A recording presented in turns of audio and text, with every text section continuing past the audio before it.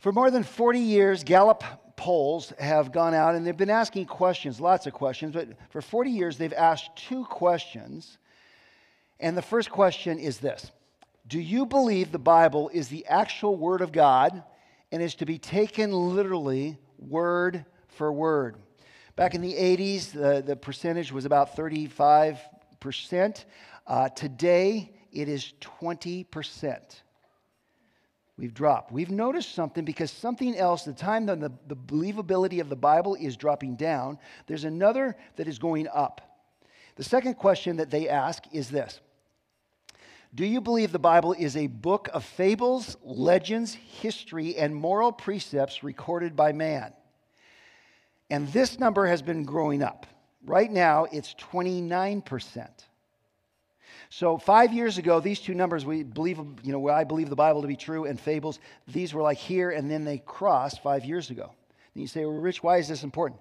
This is important because the culture in which you and I lived, and we talk about Jesus in, we're living in a culture where people, by and large, 4 out of 5 do not believe that the Bible is the Word of God. So as we are speaking about the gospel and we say, hey, all have sinned and fall short of the glory of God, that means nothing to them because 4 out of 5 people do not even believe that the Bible is reliable or trustworthy. Let me read a verse to you, what the Bible says about itself. So here it goes. In 2 Timothy chapter 3, verse 16 and 17, it says this: all Scripture. In the Greek, this is signifying both the Old and the New Testament, from Genesis to Revelation. All Scripture is breathed out by God. Some of your translations might have the word inspired by God. Actually, literally, it's God-breathed. And profitable for teaching, for reproof, for correction, and for training in righteousness, that the man of God may be complete, equipped for every good work. This morning, I want to ask a question that every single follower of Jesus should be able to answer. The question is this: the Bible, can it be trusted? The Bible, can it be trusted? Again, 29% believe it's fables, myths, and all the rest. And I just want to say this morning, I know that this morning I'm speaking to people who believe the Bible to be true. Many of you said, this has been settled for me a long time ago. There's others here that are not sure, especially when you say all Scripture. There's parts of Scripture that people are trying to throw out right now, and they say, yeah, maybe it is a little bit. You know, it's been copied and changed over time, and so maybe I don't believe in the complete inspiration, God-breathed out part of Scripture. So some of you who don't believe that, don't believe that the Scriptures are inspired, are thinking, Rich, I don't like the way you started. You started by quoting 2 Timothy 3, 16 and 17. And you said that all Scripture is inspired or God-breathed out. And you're saying that's circular reasoning. What you're doing is you're taking the Bible and you're saying, see, the Bible says that it's true. Now, I want to share with you this because normally, those of you that come here and are part of our church family, you know that I'm a guy that likes to go verse by verse by verse because that's how I'm wired. I think we will not go wrong if we stay true to the Word of God. But this morning, I'm going to deviate from that a little bit because this is a pressing issue that our culture is walking in a different step than you and I are today. For most of my life, upbringing and all, I grew up in a Christian home. I come from a long line of Christians, and I believe the Bible. I thought it was God's Word. We used to say, God said it, I believe it, that settles it. How many of you remember hearing that? Okay, real simple, I don't have to defend it. God said it, I believe it, that settles it for me. So that's how I was. Along the way, in high school, I became friends with somebody who claimed to be an atheist. I'd heard about atheists, but I'd never seen one before. And so he starts to tell me that he's an atheist, and he starts to pepper and pick away at everything that I'm saying. Now, atheist, I want you to know, it was a shock to me because he didn't have horns, and he didn't have 666 tattooed on his forehead, and he didn't have a black cape. He was a really nice guy. He's still my friend to this day, by the way. But he started challenging me, and he started saying, You keep claiming the Bible is the Word of God. Why, the Bible, can it be really trusted? And my best answer, he goes, why do you believe the Bible? And my best answer was, my mom and dad tell me it's true. Sadly, that's the way many people in the church are today. We believe it because our pastor says it's true. We believe it because our parents told us that it is true. But most people in our culture believe that it's a fable. More people believe that than believe that it's the Bible, it's the Word of God. And you should be equipped, though, to be able to answer this question. The Bible, can it be trusted? Now, before I get into that, let me tell you that all people are people of faith. Don't let anybody tell you otherwise. The Christians, we're people of faith. The Muslims are people of faith. Jews are people of faith. Atheists are people of faith. You say, they don't believe in God, though. They believe that there's no God. They're people of faith. They can't prove that there's a God no more than we can prove that there is a God. If we go into a laboratory, a science lab, we can't prove it. They can't prove it. We are all people of faith. But let me tell you something. Having walked with Jesus for 60 years now, I know, I don't look that old.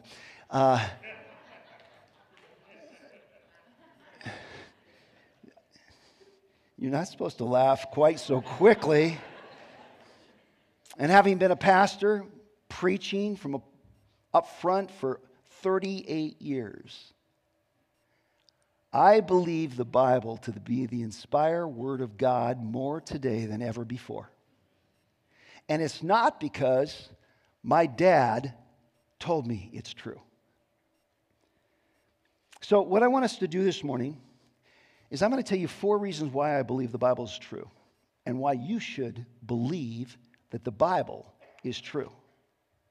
The first reason is this. It is the most reliable collection of ancient writings. It is the most reliable collection of ancient writings. Many people say you can't trust the Bible because it's an old book from ancient times, passed down from generation to generation. Copies were made along the way. There's so many translations. How do we even know what they originally said? And again, 29% of the people say that it's just a book of fables and myths and legends. But if anybody comes to you or to me and they say to us that I don't believe the Bible because it is unreliable, it's an unreliable collection of ancient writings, has not done an honest analysis of the historical accuracy of the Bible. In history, accuracy of ancient writings is primarily determined by 2 things. Ancient writings, the accuracy of ancient writing is determined by 2 things. Stay with me. I know the coffee hasn't kicked in yet, and I'm going to go into the deep ends just for a minute. It's going to be worth it. Stay with me.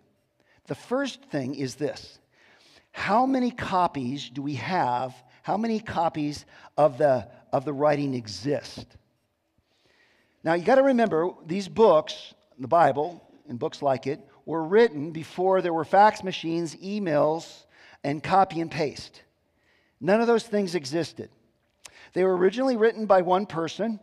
They were then shown to somebody. That person would copy it. Another person hand it to somebody else. They'd copy it. And over time, they would copy it over and over again. The longer that you would write, the more mistakes you will find, and the more words that are dropped and variations you find.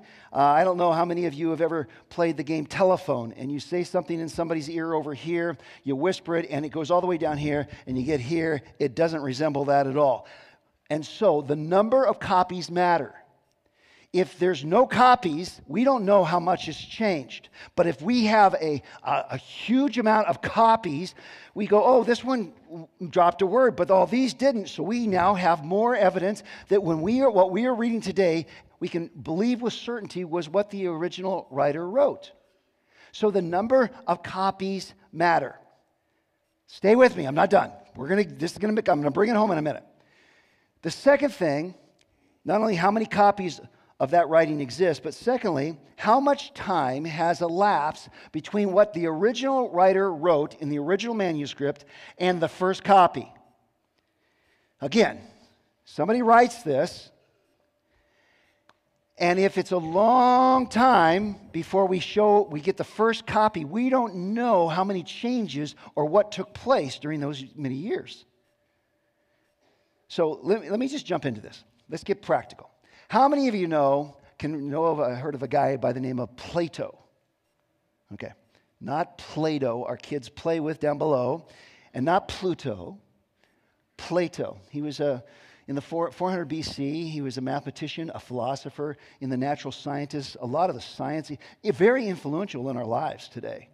He was brilliant when it came to math. Brilliant. Let me ask you a question. Have you ever heard one of your professors get up and say to you something like this? We don't know if Plato even existed. And we're not sure that any of these writings are really his because it was so long ago that, man, things have changed. You ever hear that? Okay, so let me show you something. I'm going to put a grid up here. So here we have Plato. And he's the author, and we have, of his work, 210 copies of what he wrote. He lived in 400 BC. Do you know that it's 1,300 years between when he wrote and the first copy shows up? 1,300 years. So what do we have here? A lot of changes could take place, right? 1,300 years. We don't know who copied it. We don't know what happened. But we don't have any professors telling us this is not valid. How many of you have ever heard of a guy by the name of Julius Caesar?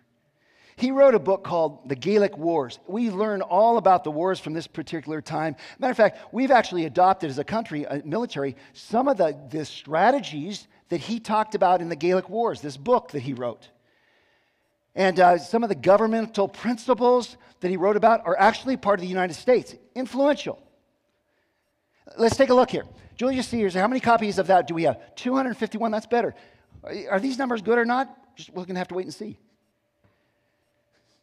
Now it's getting a little shorter. Between when he wrote it, 950 years before the first copy shows up. That's a long time, right? You ever hear a prof say, we're not sure Julius Caesar even existed? We're not sure that these are his writings. No, we just read the books and we say that's true.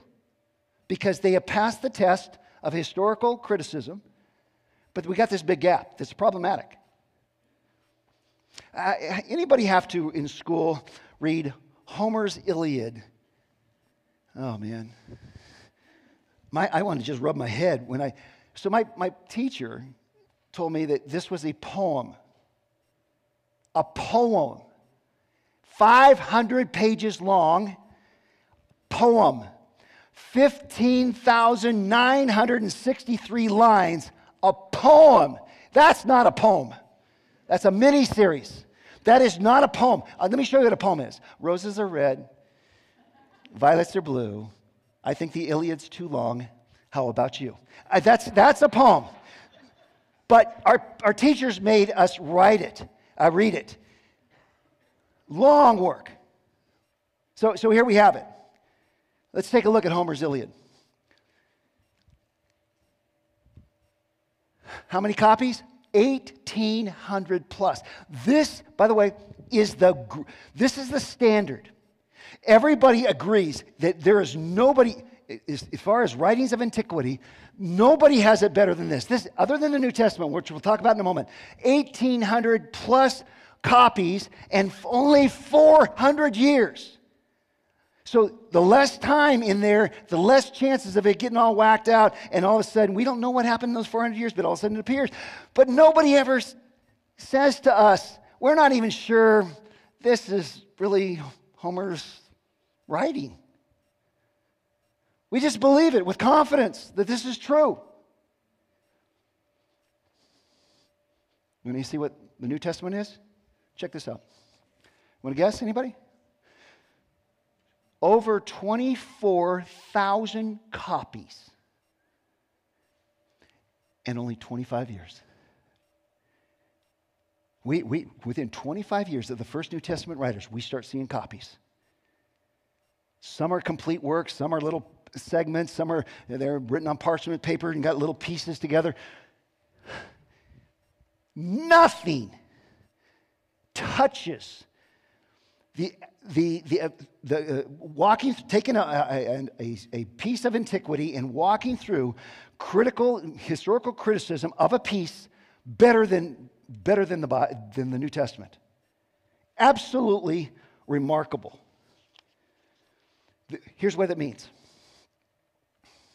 You cannot choose to believe this. You can choose to not believe this, but you cannot say that those of us who do believe the Bible to be the inspired Word of God have checked our brains at the door. You cannot say that. Why? Because the Bible is the single most documented source of historical antiquity. Nothing is better than the Bible. Let me tell you the second reason why I believe the Bible. Here it is. It is historically accurate. In the Bible contains thousands, literally thousands of dates, names, and places that can be verified or disproved. Thousands of them. We have names of generals and kings and princes and world leaders. We have dates of global events, political takeovers, and military battles. And we have places where military battles took place, natural disasters occurred. The Bible is specific. And did you know, listen to this, that there are over 23,000 archaeological digs that prove the authenticity of Scripture? Now, let me just tell you something. Don't assume for a moment that those who paid for these archaeological digs were all favorable to Christianity and the reliability of Scripture. Many of these digs were done to prove that the Bible was not accurate. 23,000 different archaeological digs, and not one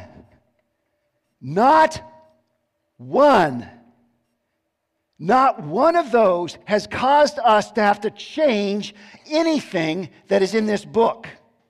I'm not talking, there's only 8 we had to mess with. Not one. There's a fellow by the name of William F. Albright, arguably the greatest archaeologist who has ever lived in the United States for sure. He has his PhD from Johns Hopkins University. He directed the oldest American research center of the Near East studies in the Middle East. When he died, matter of fact, he had made such an influence that they changed the name of the research center to the Albright Institute of Archaeological Research. Listen to what he says. It's on the screen in front of you. Archaeology is a vast subject today, having specialized facilities, institutions, textbooks, and specialized journals all around the world. In the last century, rationalist critics were of the general opinion that with the growth of this subject, the Bible will be disproved and rejected eventually. But just the opposite has happened. Things disputed by the critics have turned out to be the way they were described in the Bible. The Bible history was confirmed like, listen, no other ancient book in the world. Also, there have been many cases when the wrong notions of the archaeologists were corrected by the Bible. There is at least one case in which a non-Christian archaeologist became a Christian when he saw the amazing accuracy of the Bible. It is historically accurate. Here's the third reason why you need to believe the Bible. It's this. It was written down by eyewitnesses. So it's the most reliable collection of ancient writings when it stands the test and scrutiny of a historical criticism. And it's 23,000 digs, historically accurate, and it's written down by eyewitnesses. What you and I read in the New Testament and the Old Testament is by and large mainly written by people who saw with their eyes, heard with their ears, experienced it themselves, lived it out themselves. We're not talking about a legend that is handed down from generation to generation. We're talking about historical eyewitnesses. Now, these people were credible sources. I don't know about you. When I grew up, I liked watching crime dramas. Crime dramas. I mean, we watched, how many anybody remember Quincy? Quincy had a crime and he had to figure out all this stuff. How about Barnaby Jones was another guy. I don't know why that show became popular other than the fact that nothing else was on TV. But it was a show, right? And my favorite, of course, we had Hawaii Five-0, which is still on today. New actors, of course, really fun. And Magnum P.I. And then the all-time favorite, Andy Griffith. You know, all right, there you go. Awesome times, right? I love crime dramas. And I watch them to this day, by the way. You want to kill a crime drama, no pun intended, really quick? Introduce an eyewitness to the crime in the first 5 minutes. Show's over. You have a crime, but no drama. These guys who are writing scripture were eyewitnesses to what took place. I hope that this changes the way you read this book from now on. You're reading the most historically accurate document in the history of the world. It's been proven historically accurate by 23,000 archaeological digs, and it's written by people who lived it, who saw it, who heard it, who experienced it. They're writing about what they saw. Listen to how John says, he's one of the disciples of Jesus. He says this in John 1:1-4. He says this, that which was from the beginning, which we have heard, he's talking about Jesus. We have heard, see that? Which we have seen with our eyes, eyewitnesses, which we looked upon and have touched with our hands concerning the word of life. The life was made manifest, and we have seen it, and testify to it and proclaim to you the eternal life, which was with the Father and was made manifest to us. John says, listen, let me tell you what we saw. We saw eternity. God took on flesh. God lived among us. God went to the cross. God died for us in our place. And God rose again. And we saw it. We experienced it. We are eyewitness testimony to it. Now, let me just tell you something. When these guys wrote this stuff down, they were in the extreme minority. Christians were an extreme minority.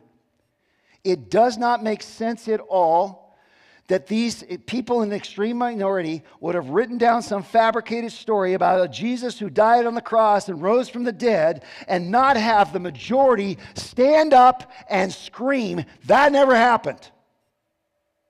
But do you know something? There is not one paragraph, not one sentence that is written to discredit and disprove what these apostles are writing. Not one that can stand the test of historical accuracy like the Bible does. Nobody says a word. Now, let me add you something here. Many of these New Testament writers were killed for believing what they said for saying that we saw this. They didn't just believe it, they were witnesses to it. People say, well, Rich, there's lots of people, religious people who die for a lie. Yes, you're right. There are people, we have extremists in the world who are dying for a lie, but they are being deceived. They're being told about something. What you and I have are people who were eyewitnesses to Jesus. Eyewitnesses and said, look, you can put a gun to our head, you can do whatever you want to do, but I'm going to just tell you something. Pull the trigger because we are not changing what is true. We saw it. Here's the fourth reason why you need to believe the Bible. It comes from God. Remember when we were reading at the beginning, 2 Timothy chapter 3, we said all Scripture is breathed out by God. It means that this book says of itself, this comes out of the mouth of God. This is from God. It is inspired.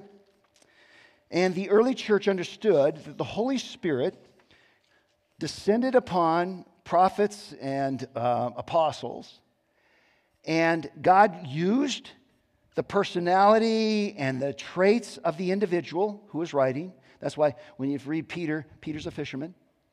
He doesn't talk the same way that Paul does with his eloquent speech. He was academically trained, and they have different personality. God used these personalities. The apostle, the prophet would write using their own personality and whatnot, but the message is from God. The message comes from God. This is what Peter talks about when 2 Peter chapter 1, he says this, knowing this first of all, that no prophecy of Scripture comes from someone's own interpretation. Paul's saying this, listen. This writing is not our ideas. This writing is not some clever thoughts that we came up with. Look what he says in verse 21. For no prophecy was ever produced by the will of man, but men spoke from God as they were carried along by the Holy Spirit. So Peter says, hey, what you are reading, what you are hearing is not from us. I know we're a part of the chain here, but it's not from us. It is from God himself. And so you say, okay, Rich, are you saying that this book is from God? No. I'm not saying that. What I'm saying, it is what the most reliable book in the history of the world that has been tested by historical criticism, that has stood the test of scrutiny and criticism. It is what the book that has proven to be accurate, even though there are 23,000 archaeological digs. It is the book that filled with testimonies of eyewitnesses, most of whom died for believing and writing this stuff. It is what that book says about itself. You say, well, I don't believe that. And that's okay. But based on the evidence, you've got to deal with this book. You say, Rich, is there any evidence that this book is from God? Yes, I'm glad you asked. Finally, I'm so glad you asked that. There's two things that give evidence that this book is from God. The first evidence is the way that it was written. There's something very, very unique about how the Bible was written. All the other religions, there's other books that claim to be God's word, and they're holy books, and they're claiming to be inspired by God. But they all have something in common. The Bible's different. They all have something in common. They're written by one person, and sometimes a few of their immediate followers, and they're written during a singular time period. That's true of every religious book you look at. So let's take, for example, let's take Islam, one of the biggest religions in the world today. It is written by one man, Muhammad, claimed to have a vision from God. He wrote it during one time frame. That's it. Well, let's go to another group. And I'm not trying to be offensive to anybody, but I'm going to just tell you, this is being intellectually honest with our facts. Let's take a look at the Mormonism. Mormons too have a holy book. It's called the Book of Mormons, written by one man, Joseph Smith, at one time period. Now, you would think that these books that are written by one man in one time period, that they would be able to stand the test of historical criticism that we just put the Bible through. And yet they fail miserably. The places they talk about never existed. There's no evidence. They fail miserably. And yet, you take the Bible, The Bible is written in 66 different books. It's written in 3 different languages, Hebrew, Aramaic, and Greek. It's written on 3 different continents, Asia, Africa, Europe. Written by 40 different authors over a period, listen, of 1,500 years. What's that mean? What's the big deal? It means that these 40 authors did not get in some room someplace and agree upon a story. Most of these guys didn't even live in the same millennium of one another. And yet there's a consistency of story, a consistency of a message from God. You say, Rich, how is that possible? I'm glad you asked. The Bible says all Scripture is breathed out by God. God didn't have to he's outside of time. He didn't have to get in a room with anybody. He's God. He used the personalities and the traits of the authors, and he gave it to them. And then they wrote it down for you and for me.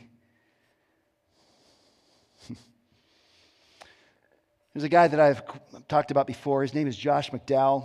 Josh McDowell went to USC, and while he was there, he was studying law, and he was invited as a young college student to go to a Bible study. He was curious, so he went to the Bible study, and he had these friends. He really liked them. He said they were smart, but there was this one problem. They believed the Bible to be the literal Word of God. It drove him crazy. It actually made him mad. He dropped out of school, and he took 5 months to try to disprove and to discredit the Bible. So he gathered a whole bunch of books around him, all the books that he thought he would need, and he went away for 5 months, locked himself in a cabin. He says that he spent over 1,000 hours of studying. After 5 months, he emerged from that cabin, and this is what he wrote. The Bible was written over a period of about 1,500 years in various places, stretching all the way from Babylon to Rome. The human authors included over 40 persons from various stations of life: kings, peasants, poets, herdsmen, fishermen, scientists, farmers, priests, pastors, tent makers, and governors.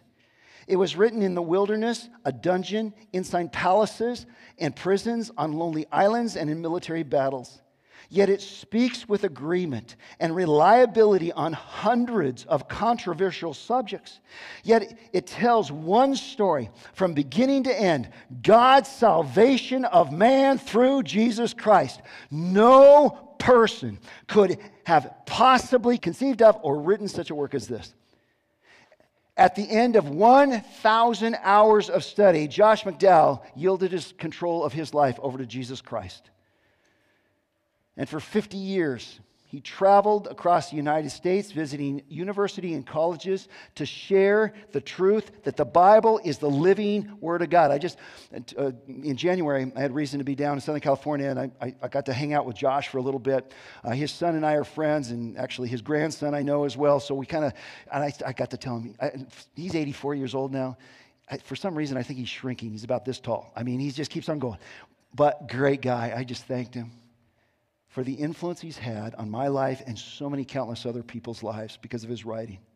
So number one, it has signs that it is from God by the way it was written. Group, 1,500 years. Here's the second one, what was written in it. When you understand the historical credibility of this book, you've got to pay attention to what it says on the inside, because there's pretty amazing stuff. One of the amazing things is this. Listen. I know time's wrapping up. There are over 50 prophecies. Listen, 50 prophecies about the coming Messiah in the Old Testament. 50. They're specific. They're not like general, like, the Messiah sometime in his life is going to wear a blue t-shirt. None of that. Very specific. Like 600 years before Jesus is born, that he would be born of a virgin. No human dad. 600 years. That's pretty detailed, right? You know anybody has no human dad? Here's another one. Micah says 600 years before Christ as well. Micah chapter 5 says that he would be born in Bethlehem. 600 years before he's born. Anybody get to choose the place you're going to be born? 1,000 years before. The Messiah would be born of the family of Abraham, Isaac, Jacob's family, of the tribe of Judah, and that he would be born of the household of David. Anybody get to choose your great-great-great-grandpappy? Specific details. So we asked ourselves the question, matter of fact, one more. I got to just jump in here. Psalm 22 and Psalm 35 and Psalm 41 says that some 600 years before Christ, let me back it up. 600 years before crucifixion is invented as a means of torturous execution, it says that he's going to hang on a tree and die there. So what are the odds of all that, right? You kind of wonder. So there's a guy by the name of Peter Stoner, and actually mathematicians have tried to say that it is a mathematical improbability. It's impossible for Jesus, one man, to fulfill 50 prophecies. So this one guy, Peter Stoner, comes along and he writes this book, Science Speaks, and in it he says, let's just take 8 of the harder prophecies and we'll see what is the probability that one man just accomplishes 8. Not 50, just 8. And so what he does the math, and it comes out as 10 to the 17th power. This is what it looks like on the screen. You know, that's a big number. It's almost as big as my credit card debt, but I'm having a hard time trying to figure out what would that look like. Well, Peter Stoner went on, he says, okay, so what it's like is you get silver dollars, and if you get this many, 10 to the 17th power, you get silver dollars, and you cover the state of Texas. It's a big state. Cover it, and if you put this many silver dollars on it, it would be 3 feet high. Now he says, to help you out a little bit more, is you mark one of those with a red X, and you throw it out in the middle, you mix up the whole thing, it's all mixed up, and you blindfold some poor soul on the state line between Oklahoma and Texas, and you say, keep your blindfold on, you can go out and you can choose it's a big state, you can go anywhere you want. Go out there and see if you can't find, you get one choice, you get to bring back one silver dollar. The chance that he comes back blindfolded with the one silver dollar with the red X on it is that number. And that's just 8. That's just 8. You say, Rich, how is that possible? All Scripture is breathed out by God. The story of the Bible is simple. There's a God who loves you. And the whole story of the Bible is, although there's sin in our lives, we're separated from God, that there's a plan that Jesus come and live his life, to give his life so you could be reconciled back to him. John 3:16 says this, for God so loved the world. That means, let's stop, let's take it apart. We've read this before, but he loves you. That he gave, what did he give? His only son. What does that mean? He gave his life. He stepped out of the throne room of heaven for you and for me. He went to a cross because he loves you. To pay for something you could never pay for yourself, your sin. That by dying on the cross and being raised, that whoever, I love that, whoever. See how inclusive that is? It's not just the spiritually holy people, whatever. It's whoever, the sinners, everybody. That's all of us. Believes in him. Should not perish, but have eternal life. You say, well, where is this found? It's found in the most reliable collection of ancient writings in history that has been proven historically accurate by over 23,000 archaeological digs, that has been written by eyewitnesses, many of whom died for what they wrote, saying that there is a God who loves you, who wants to know you, that he died and he's coming back. And how do I know this? Because this book says so, and I do not have to check my brain at the door to believe it. You pray with me. Father God, thank you so much for just the evidence that is so powerful for us when it comes to the Bible. And here's this book that we hold in our hand has been breathed out by you. Lord, forgive us because we leave this treasure on our shelves unopened. And Lord, this is your breath to us. This is the truth. In a world that's filled with lies and deceptions and fake news, this is truth. And Lord, as we live in a culture where 4 out of 5 people do not believe what we believe concerning the Scripture, I pray that you would help us to understand that the Bible is reliable and have the logic and the reason behind it to say, stand confidently and say, this is true. This is true. Increase our faith, increase our belief, and may we read the Word of God and share the Word of God with confidence and boldness. Lord, again, if anybody's here today and has never trusted you as Lord and Savior, and now all of a sudden as we talk about salvation and we talk about being sinners, and today, okay, if this book is true, then it is really as bad as I think it is. Lord, I pray that right now they would just give their life to you. They'd ask you to confess. They would ask you to forgive their sins. They believe that you're God and you died and rose. They give their life to you. Lord, thank you for the encouragement of the truth. We pray these things in Jesus' name. Amen. Thank you for watching Hessel Online. Be sure to subscribe to our YouTube channel so that you can stay up to date on the latest content and share this with a friend. If you've been blessed by our ministry and want to support us financially, you can give through our app or click on the link in the description below. Thanks again for watching, and may God bless you.